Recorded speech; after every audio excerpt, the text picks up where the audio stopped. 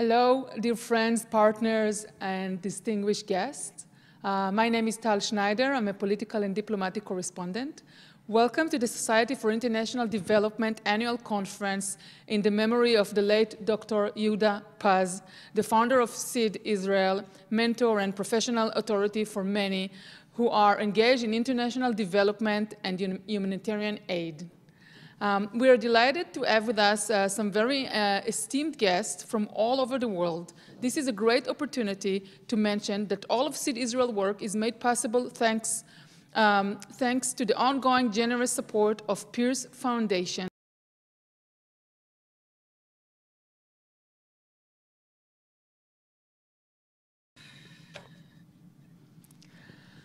Okay, we are now continuing with the next panel, a panel of the foreign ministries from Nepal and Togo. I will present them shortly. I just want to present my guest here at the table. With me here is Mrs. Einat Schlein from the Israel Ministry of Foreign Affairs, the Chief Director of Mashav. It's the Israel International Aid Agency. Also, Einat was Israel's ambassador to Jordan and many other roles she took in the Israel Foreign Ministry for many, many years. And I would like also to welcome the Honorable Mr. Pradeep Kumar Gyawali, Minister of Foreign Affairs, Federal Democratic Republic of Nepal. Is serving in his role as Foreign Affairs Minister for years now. Prior to that, he was in the Constitutional Assembly and also a member of the House of Representatives and Minister of Culture, Tourism, and Civil Aviation. Thank you so much for joining us. In a few short minutes later on, we will also have the Foreign Affairs Minister of Togo. I will present him shortly after we finish the discussion with Mr. Gyawali.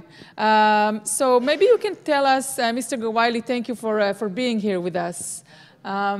Maybe you can tell us about the immediate and consequences of COVID-19 in your area, in South Asia, but also in your country, Nepal in particular. Thank you. Thank you very much. First of all, I would like to express my gratitude to the Society for International Development Israel for kind invitation to be the part of this very important event, theming the changing face of the development cooperation and humanitarian aid amid COVID-19. I found the theme extremely relevant and timely. Before I would like to share the COVID pandemic situation in the region and in our country, let me greet our Israeli friends with whom we are celebrating the 60th anniversary of our diplomatic relation. We were supposed the high-level exchange of visits throughout the years, but due to the COVID pandemic, those visits, meetings were suspended, however, postponed. However, we hope that in the days ahead, we will be able to meet physically. Nepal was the first country in South Asia to recognize the state of Israel. So we fondly cherish our friendly relation with Israel, and we hope that our relation will elevate in a new heights in the days ahead. Having said that, let me briefly update or share the latest situation of the COVID-19 in our country and in the region. I didn't say the global pandemic has affected everyone and everywhere with its unprecedented scope and speed. More than 73 million people infected, more than 1.6 million lives have lost, and almost all nation economies and communities have been affected. Asia is about 50,000 new cases daily. More than 2/3 are from the South Asia. So it is in a critical situation still. Though intensity is not similar in South Asia and Central Asia, it is more acute.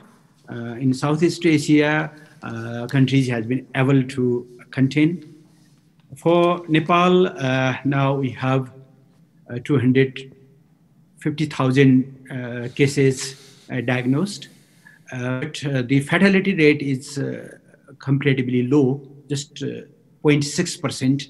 Now we have 1,600 plus lives lost, and government of Nepal is trying its best to contain this pandemic.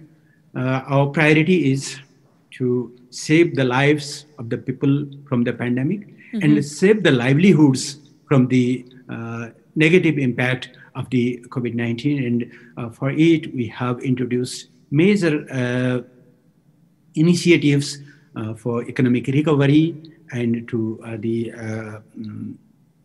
containment of the COVID-19 in society. I have with me Mrs. Ambassador Schlein, and we want to talk together about the cooperation of international aid and help for development countries and bilateral cooperation.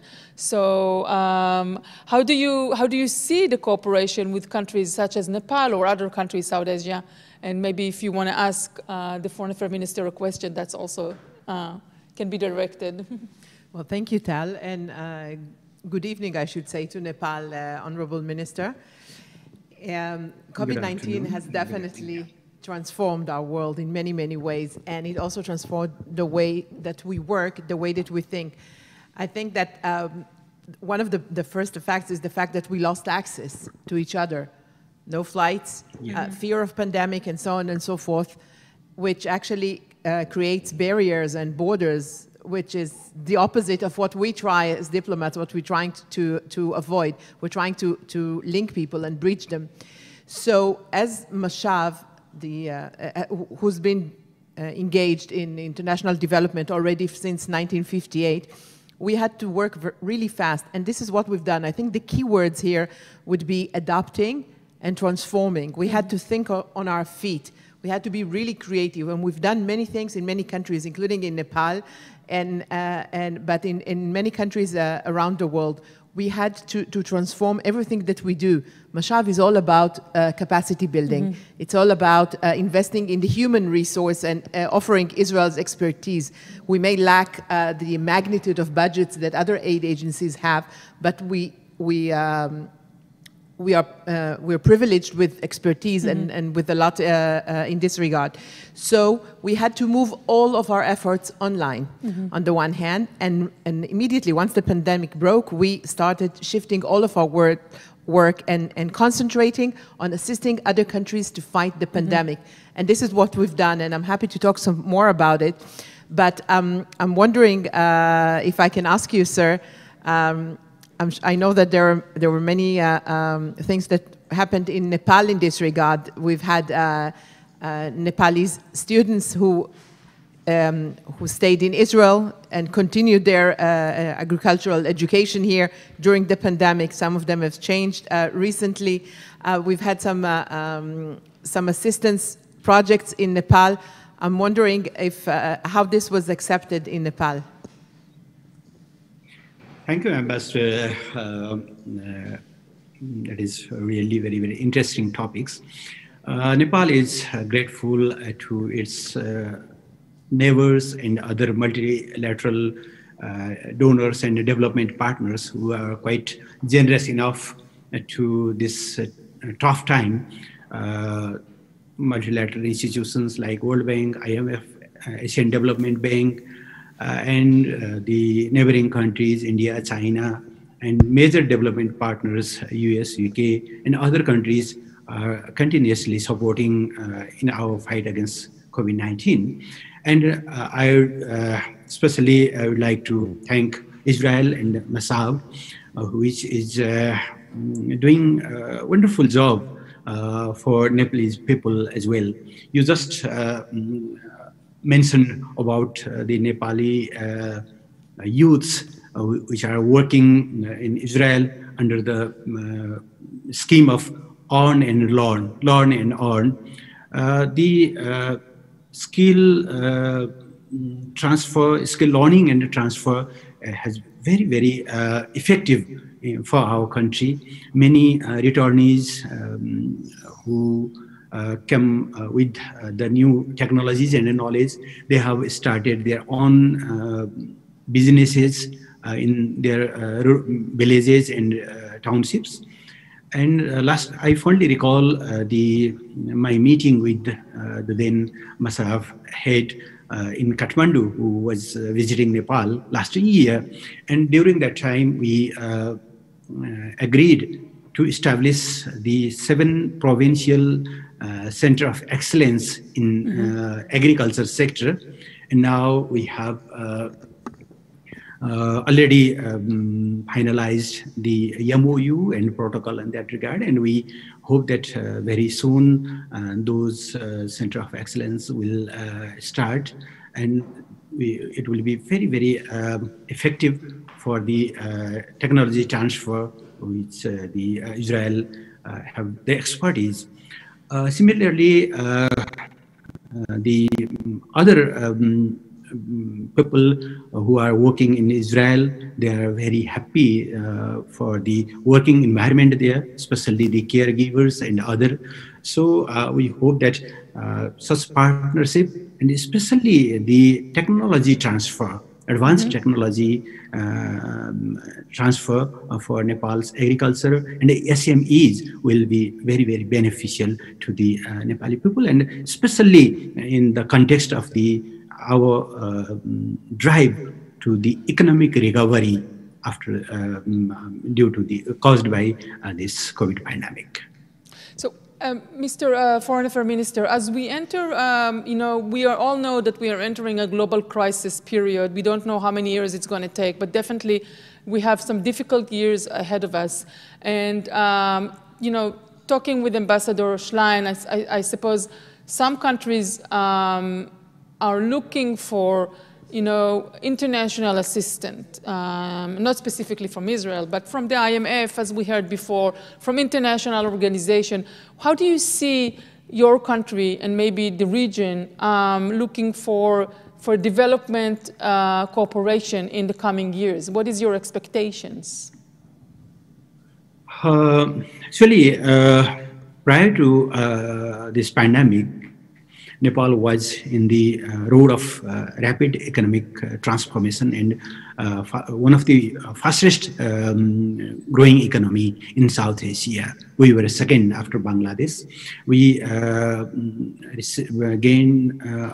achieved almost around 7.1% growth in 3 consecutive years. So we were quite encouraged, and we have already made the commitment that we will be graduated from the least developed status at earliest, and will become middle income country by 2030, achieving all SDG goals. But this pandemic has affected severely, especially 3-4 areas have been more affected, hardest. One of the major affected area is tourism. Nepal's income, one of the major source of the income is tourism. Ambassador Schlein, would you comment on what the Foreign Affairs Minister just said, and how do you see future years with respect to international development? Well, as I said before, I believe the key word is adapting. We have to adapt. And I want to share with you some of the things that we've done in the recent month. Mashav, which trained over 300,000 people throughout the years, normally in Israel or through instructors that would travel to a different country, had to reinvent itself. So we've had hundreds and hundreds of virtual webinars transferring knowledge and expertise online. We also agricultural knowledge online, but it's not just agriculture. I'll tell you a little story about agriculture in a sec. But whether we speak of agriculture, innovation, education, in any field, speaking of psychological aspects of the pandemic and so on, we've convened virtual tables, bringing in seniors from Israel and from other countries, trying to share experience, exchange views and expertise. I thought that was really useful. We also moved, and again, even with agriculture, to virtual courses. And one of Would the you nicest... say the countries? Yes, in various countries, for example. I see that the minister is back. I'll just complete this story. And I'll tell you that President Rivlin visited the Pacific Islands last year, and we promised to build them model farms and talk to them and share expertise regarding agriculture. Now, unfortunately, no one can travel, and some of these countries actually are not affected by the pandemic, so they don't really want guests, but they do want our expertise. So, Mashav's Agricultural Center has been instructing them online on a weekly basis. In my mind, they take the laptops and go with it to the fields where all the work is inspected and they get new instruction and problem solving. I think it's amazing. Yeah, that's amazing. So, Mr. Foreign Minister, you were cut off just about the tourism. We heard from you that you are expecting maybe a change in the future with respect to the tourism business. Maybe you can give us a closing argument because we have to move on to other speakers, but I just want you to finish off what you just started to say. Sure. So we want broader international cooperation and collaboration to have the economic recovery. First and foremost, the universal coverage of vaccine is extremely important because until and unless every people can receive the vaccine, world cannot be immune for the pandemic. So COVID vaccines should be dealt as global public goods. It should not be dealt as means for pile of the profits. So we need global cooperation for the availability and access to the vaccines, and the global cooperation for the economic recovery, especially for the exploring the new jobs, resuming the tourism, and transforming the new technology so that world can achieve the SDG goals by 2030, despite of this severe setback. If we can develop a synergy between the developing and developed country, then we can overcome these gaps. So international cooperation is extremely important in this regard. Okay. Thank you so much, Foreign Affairs Minister Gyawali, for taking the evening of your time and talking to our in our conference. And hope to meet in Nepal as a tourist. We are now going to proceed with the program.